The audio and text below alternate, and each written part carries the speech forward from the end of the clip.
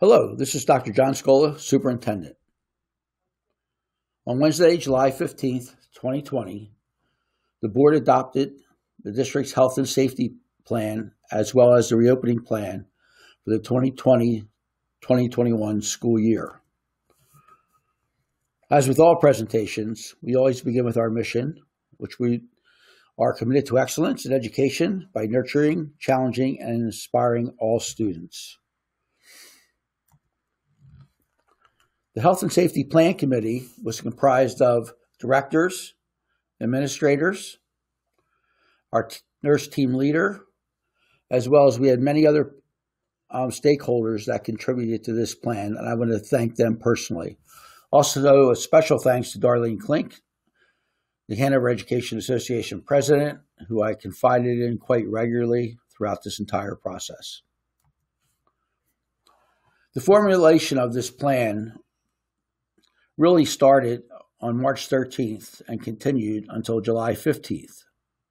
Included weekly Zoom meetings with LIU superintendents from Franklin, Adams, and York County on COVID-19 issues, weekly meetings with the administrative team regarding the feasibility of online instruction, and special attention was paid to staff input given to building administrators regarding student and parent feedback. I would also like to thank the staff for their cooperation throughout this entire process. Weekly meetings with Gloria Sanders, nurse team leader, as well as Mrs. Hilliard, middle school principal, who's the administrator in charge of the nursing staff, with consistent and constant updates on COVID-19. Also, we were quite fortunate to continuously read ongoing research or on best practices related to COVID-19. Additionally, we conducted 2 parent surveys to gather stakeholder input. And then Governor Wolf's July 1st, 2020 mask mandate, with confirmation that schools are required to follow the governor's orders, as communicated by Pedro Rivera, Secretary of Education, to superintendents statewide. I also had the pleasure of talking to Dr. Howie, who is the medical director of the York City Bureau of Health. He also reiterated the importance of masks and trying to maintain the 6-foot distancing parameter. I should note that with any plan, especially with the plan related to COVID-19, there is fluidity of the plan, and it can change quite easily depending on the situation and how the virus is spreading. At this point, I'm going to give you highlights of our health and safety plan and the most important aspects of our plan. First, in relationship to cleaning, sanitizing, disinfecting, and ventilation.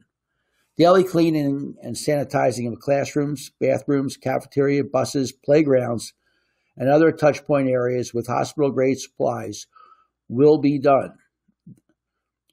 All the above will be daily cleaned by our custodial staff. Additionally, we've hired extra custodial staff to support enhanced cleaning procedures, which includes cleaning of high touchpoint areas continuously throughout the day.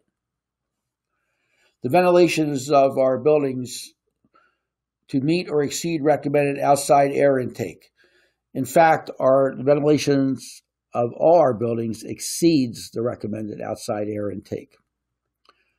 We have disconnected all water fountains. Students will be encouraged to bring personal water bottles.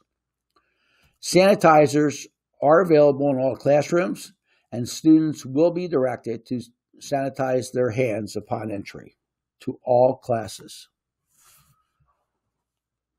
Social distancing and other safety protocols.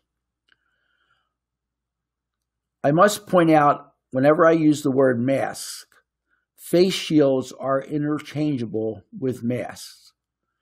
Masks will be worn by staff and students when entering or exiting the buildings, entering the cafeteria, traveling in hallways, riding buses, or any time a 6-foot separation is not possible. Therefore, students may remove their masks when they're seated in the classroom or when eating. Personal protective equipment and classroom sanitizer will be provided to all staff. Student desks are arranged in rows, separated by 6 feet, facing the front of the classroom. There are teaching areas in front of each classroom with at least 6 to 8 feet of separation from the students. There are modified procedures for students entering or exiting the buildings and while traveling to classrooms and other key locations. We will have digital monitor messages as well as vinyl signs posted in key locations in all buildings to help students with social distancing and hygiene requirement reminders. Physical education and other special classes will be encouraged to take place outside when feasible. Staff, before the first day of school, will receive mandatory training for COVID-19 protocols prior to the start of school. Students will receive training for COVID-19 protocols the first day of class. Parents and students will receive detailed information from the building principals regarding their specific building protocols. We will not be allowing visitors or volunteers in the building unless it is mandatory or unless they have sought prior approval. We will have no off-campus student field trips. We are going to try and reduce the number of students riding buses. However, masks are required if students choose to ride the buses. We were very pleased that up to 40% of parents who responded to our survey are willing to either drive their students to school or have their students walk, if they're age appropriate, to school in order to alleviate the crowding on any bus. I appreciate your efforts in that regard and your efforts in allowing us to open schools.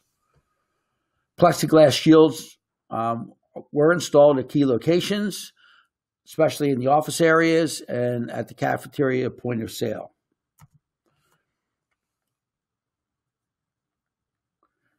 Additionally, we intend to educate staff, students, and parents of COVID-19 symptoms and encourage them to stay home if symptomatic. Students who show symptoms will be seen by our nurse or our health room assistants immediately. The health rooms have been reconfigured to support isolation of symptomatic students or staff, and staff and students identified with COVID-19 are required to provide a physician's note to return to school. Please note that the Hanover Public School District will follow all Pennsylvania Department of Health recommendations regarding any positive COVID-19 cases. Immunocompromised staff and students will be asked to self-identify if special considerations are necessary. Now, our reopening plan proposal that was approved by the board on Wednesday, July 15th. Elementary reopening. We will have a full reopen for all students K through 4. Opt-out alternatives are available for all students, including district-driven blended learning instruction or fully asynchronous learning platforms. Middle school, high school reopening. AB schedule reopening of school for students in grades 5 through 12.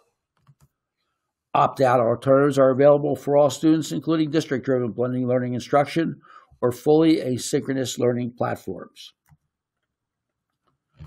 Also, with our reopening plan proposal, as I had mentioned earlier, parents are encouraged to transport their student to school or allow them to walk. Anticipated launch date for in-person learning for all students is Friday, August 21st, 2020.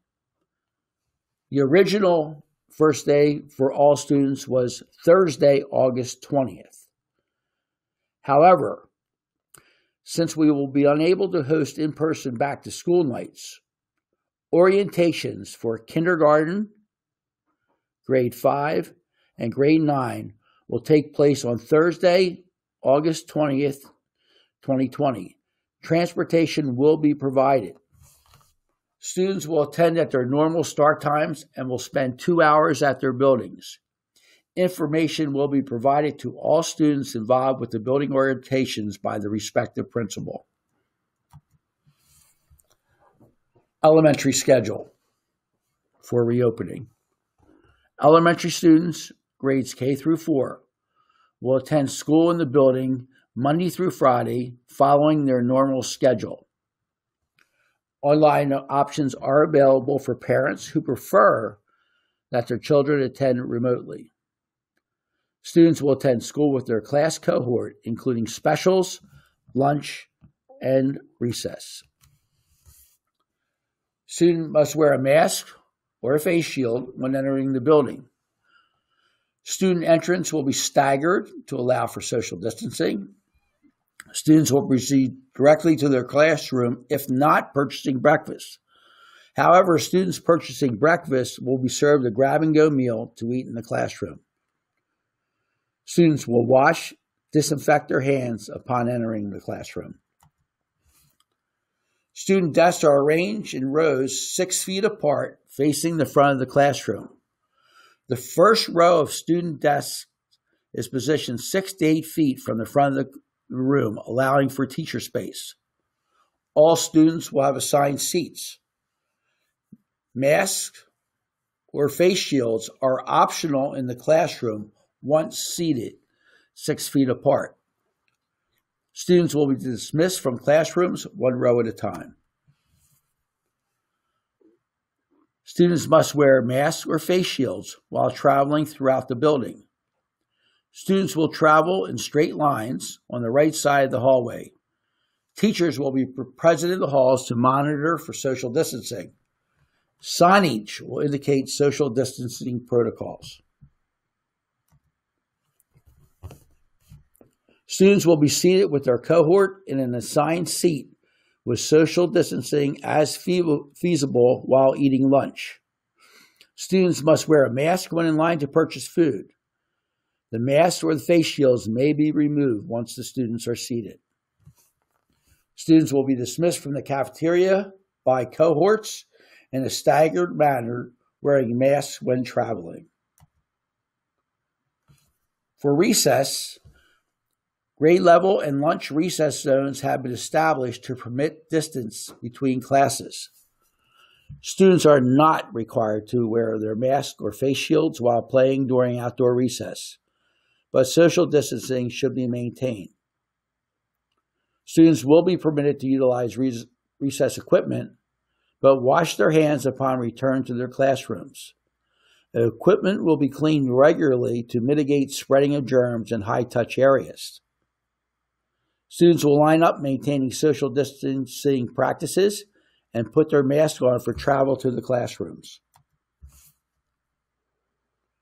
It should be noted before I begin the middle school schedule that we feel confident that we can maintain the 6-foot distancing within the classrooms, and all students, upon entering the building, will remain with their class, which we use the phrase cohort throughout the presentation during the entire day. Middle school schedule. Students will attend school on campus on alternating days. Students will follow either a Monday, Wednesday, or Tuesday, Thursday schedule with alternating Fridays. Students in grades 5 and 6 will be assigned to 2 core teachers and will move as sections throughout the day. Students in grades 7 and 8 will travel in sections with their homerooms throughout the day. Students will be provided with remote instruction when at home. Lessons will be recorded and can be completed asynchronously. Each grade level will be divided by last name. Every effort will be made to keep families on the same schedule. Students must wear a mask or face shield when entering the building. Students will exit buses along Nighthawk Drive and proceed up the accessway to their grade level web door. Students transported by car will walk around the building to enter through their grade level web door. All students will proceed directly to their homerooms after entering the building. Students will be dismissed in a staggered format by grade level to facilitate social distancing during dismissal. Please note, with any procedures that are followed at the middle school or high school, our starting times nor our ending times will not change. In the classroom, student desks are arranged in rows 6 feet apart, facing the front of the classroom. The first row of student desks is positioned 6 to 8 feet from the front of the room, allowing for teacher space. All students will have assigned seats. Masks or face shields are optional in the classroom once the student is seated 6 feet apart. Students will be dismissed from classes 1 row at a time.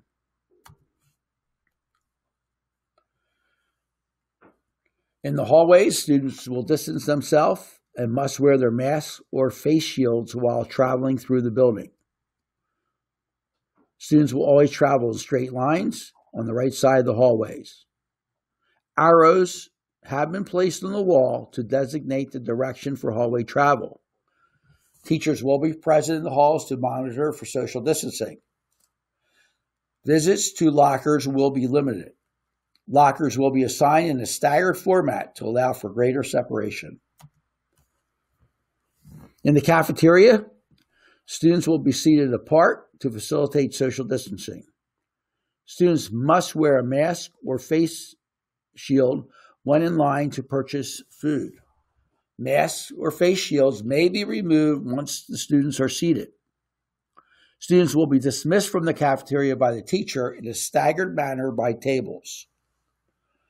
Once dismissed from the cafeteria, students must report directly to their next class. A bagged breakfast will be served to students each morning and will be eaten in their homerooms. Designated recess break times will take place outside and distancing will be practiced. Zones will be designated for each teacher in class. Special classes are encouraged to take place outside when feasible. Masks or face shields will be required of students if 6 foot distancing, cannot occur in the special classrooms. Bathroom visits will be limited to 3 students in the bathroom at one time. Students will sanitize hands as they enter each classroom throughout the day, as well as before entering the cafeteria. High school schedule. Students will attend school on campus on alternating days. Students will follow either a Monday, Wednesday, or Tuesday, Thursday schedule with alternating Fridays. Students will be provided with remote instruction when at home. Lessons will be recorded and can be completed asynchronously. Each grade level will be divided by last name. Every effort will be made to keep families on the same schedule. And with that, I should note that we will make every effort for families that have both middle school and high school students to keep them on the same schedule as well. Students must wear a mask or face shield when entering the building. Students will enter the building from the bus through separate entrances to avoid crowding. Students will proceed directly to their locker located in front of their home base. Students will be dismissed in a staggered format by grade level to facilitate social distancing during dismissal. As with all schools, student desks are arranged in rows 6 feet apart facing the front of the room with the 6 to 8 foot safe space for the teachers.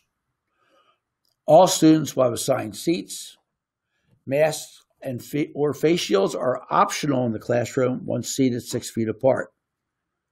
Students will be dismissed from the classrooms 1 row at a time.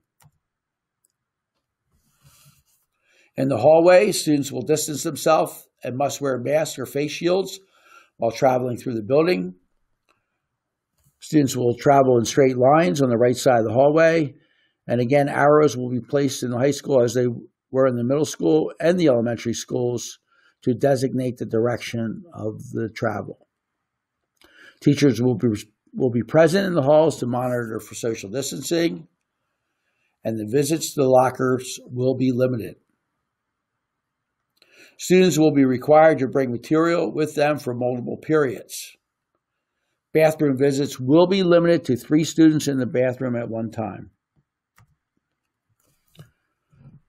In the cafeteria, students will be seated apart to facilitate social distancing. Students must wear a mask or face shield while in line to purchase food. Masks or face shields may be removed once students are seated. Students will be dismissed from the cafeteria by the teacher or teachers in a staggered manner by tables. And once dismissed from the cafeteria, students must report directly to their next class. Thank you for listening to this presentation. Every effort has been made to ensure the health and safety of our students. We understand that as parents, you have a choice of either sending your son or daughter to elementary, full return, or to the middle, or to the high school on an A-B schedule. We certainly respect your choice to opt out as well, since every family decision is a personal decision that is best for your son and daughter.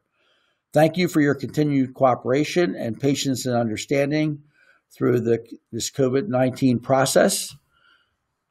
I would also, if you have any individual questions about your building protocols, please do not hesitate to contact the building principals. Thanks again and have a great summer.